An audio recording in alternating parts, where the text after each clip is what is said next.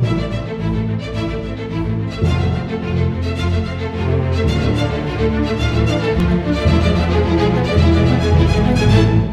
Drew Gardner, and I'm here today to recreate a portrait of early women's rights activist Elizabeth Cady Stanton with her direct descendant, Elizabeth Jenkins Sahlin. Working with a team of makeup artists and costumiers, my aim is to capture a very similar look to the portrait which was taken nearly 200 years ago.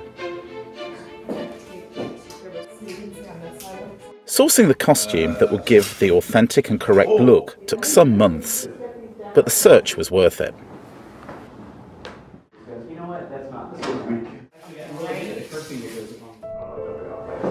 And though we were working with entirely accurate props and costume, you have to work with experts to get that certain look.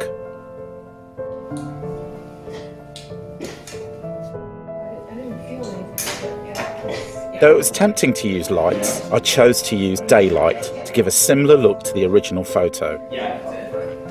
Having practiced the shot with a stand-in, it was time to ask Elizabeth to move into position. Your clothing wouldn't fasten, but it's the angle of the clothing. It's still kind of not exactly as I want it.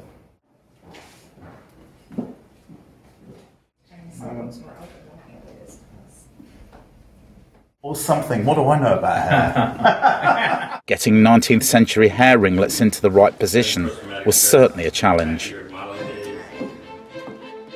I opted to use a prime lens at a very wide aperture, f1.4. There. I want to see that cheek just in there. Can I pull your diffuser out, David? Yeah. Just that.